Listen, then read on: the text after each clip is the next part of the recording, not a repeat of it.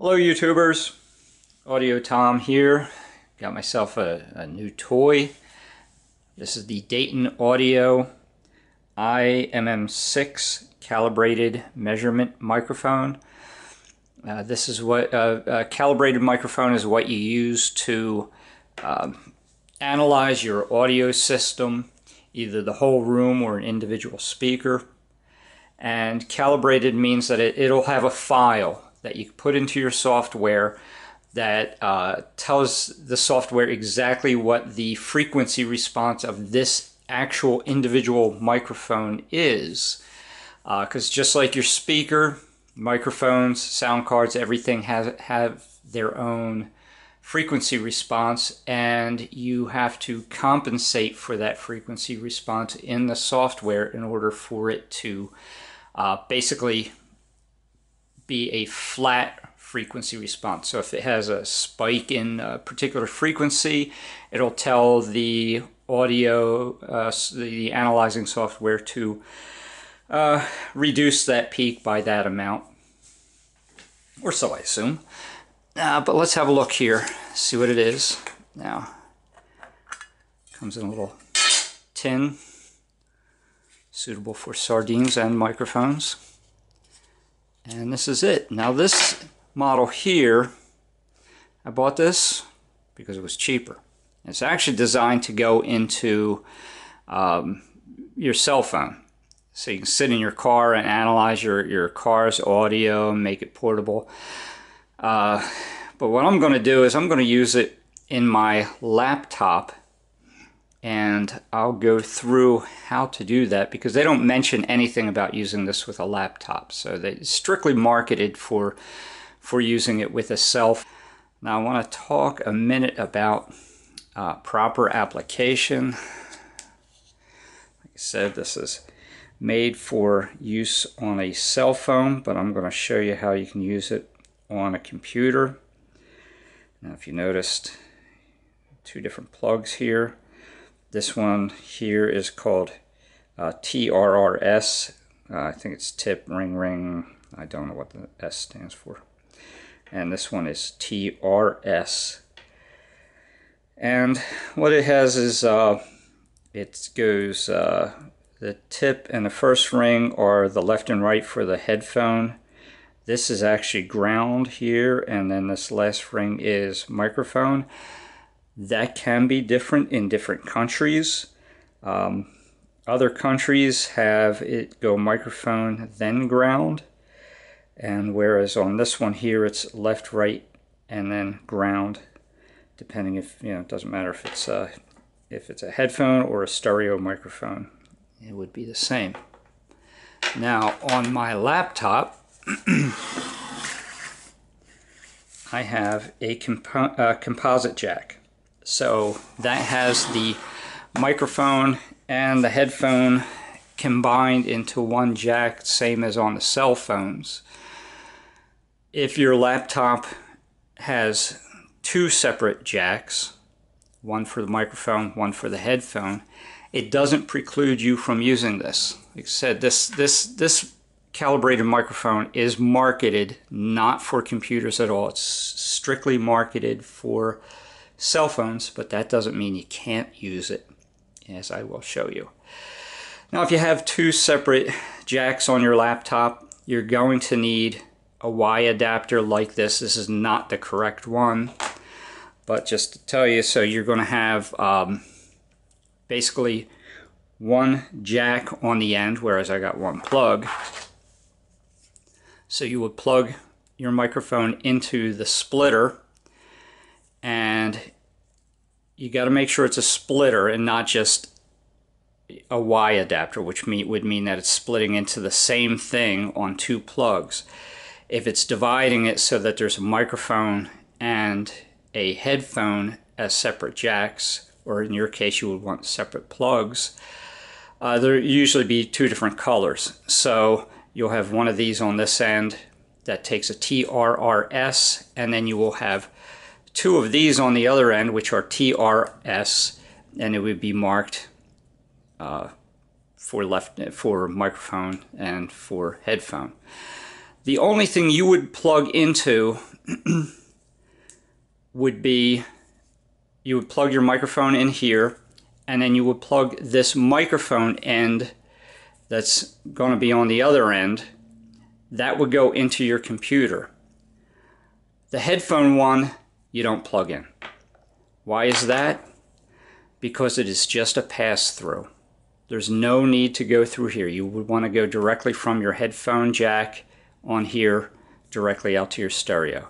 If you're like me and you have the composite jack, this microphone actually acts as a Y adapter. So it connects up the microphone, but the headphone jack just passes through, and you would plug in your extension cable and go out to your stereo for the test tone. And I'll be reviewing with you why that is later on. Basically, the software generates the test tone that it has to measure. It's not like you can have a separate CD playing the test tone, and I mean, you could, but it would not be accurate. Okay, so for this first test, I'm going to go directly into the PC. And when you first plug in, let's get up here, you're going to have this dialog box show up, and you want to click headset. That way it will know that there is a TRRS plug plugged into it, and that it's a microphone and two audio outputs, you know, one for left, one for right, and you hit OK. Now I'm going to plug my TRS extension cable into the microphone, and the other end I will plug into the input on my receiver. The next step will be, at least on Room Equalization Wizard, which is free software. I'll put a link down below for that so you can have easy access to it. You have to get your calibration file, which your microphone comes with a serial number, and then down here, calibration files. After you download that text file, which is your calibration file, you would click on there and you would just link in this box for the microphone. Sound card, I have to calibrate that yet. I'm going to have to get a Y adapter and jump through some hoops, but I'm not going to go into the various ins and outs as far as Room Equalization Wizard. There's a lot of videos out there to help you with that. I think that would be getting off topic. I'm just going to give you the demo on this microphone, and one little caveat that you need to watch out for. Okay, so now let's do a quick test. I already checked my levels. I'm going to leave, put the length at 1 meg, 0 repetitions, and we'll hit start.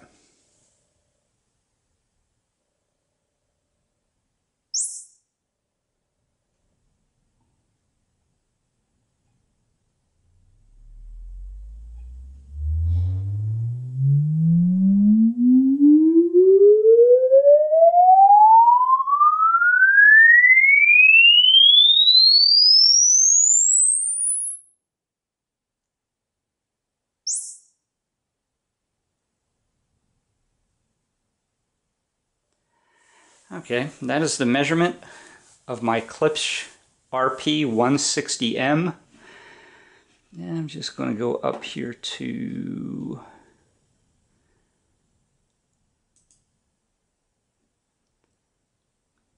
we're going to do 1/3 smoothing, and then we are going to hit our limits, and we'll fit data to the screen. So the red gives me the frequency response of the speaker. Now I'm going to do the next test. Now, my concern with this microphone plugged into a laptop is that it may pick up the sound of the cooling fan. So I got an extension cable, which is 6 feet long. Sorry about that. I'm going to just plug the microphone into the extension cable and plug that into the PC. I should get a dialog box again. Click OK for headset. And I am simply going to, so the readings will be most close to accurate. I'm just going to place the microphone right there near its original position. Okay, so now let's do a second test. Hit measure, and we'll hit start.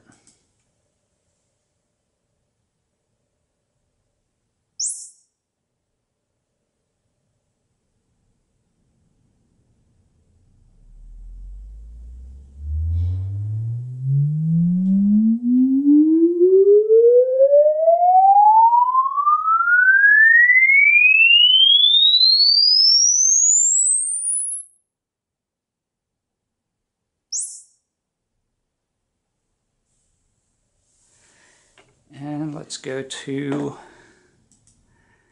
1/3 smoothing again, and let's compare the two. Well, look at that. I get a better frequency response with the extension cable over just plugging the microphone in there. Sounds good, doesn't it? Well, let's do one more test and we'll see what we really have here when using the extension cable. So now I'm going to hit measure, but before I hit start, I'm going to turn off the receiver. So now we're going to have a long period of silence as this does its measurement because the receiver is off.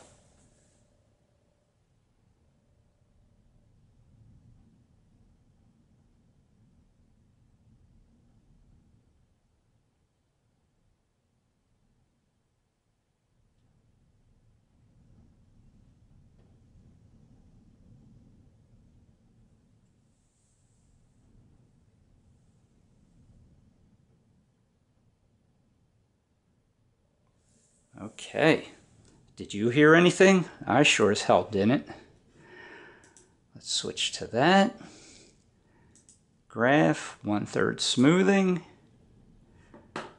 What is this? I didn't hear that. Did you hear that?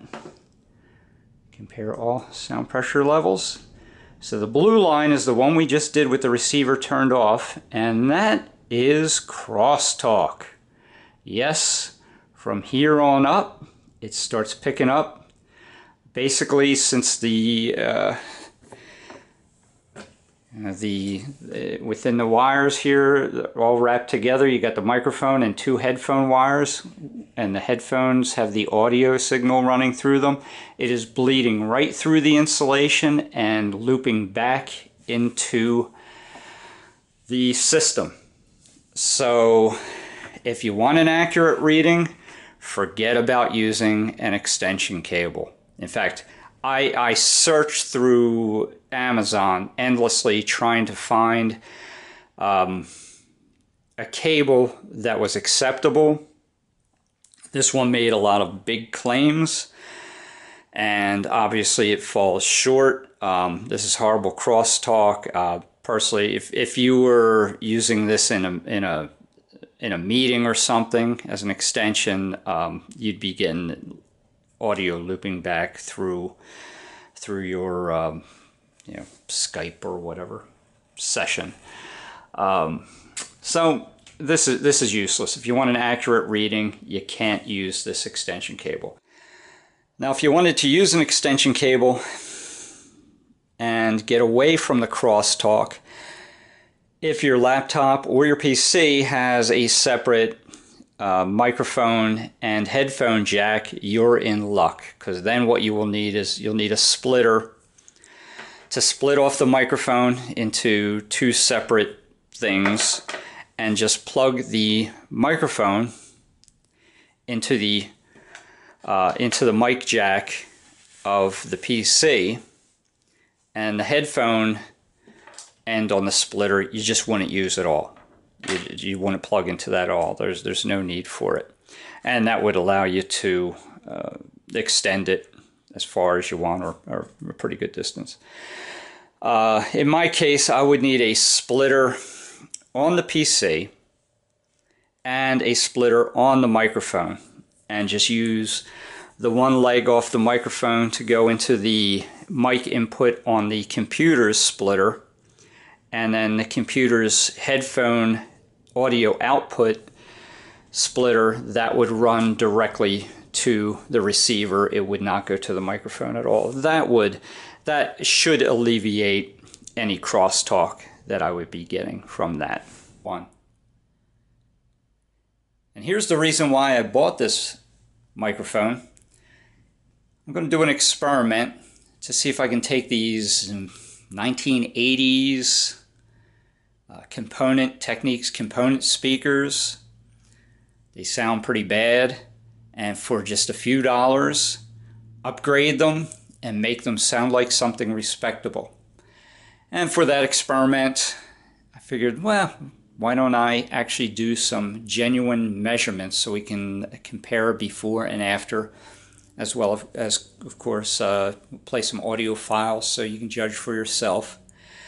If that's something you're interested in, I will be making a video on that and posting that hopefully within the next month or two.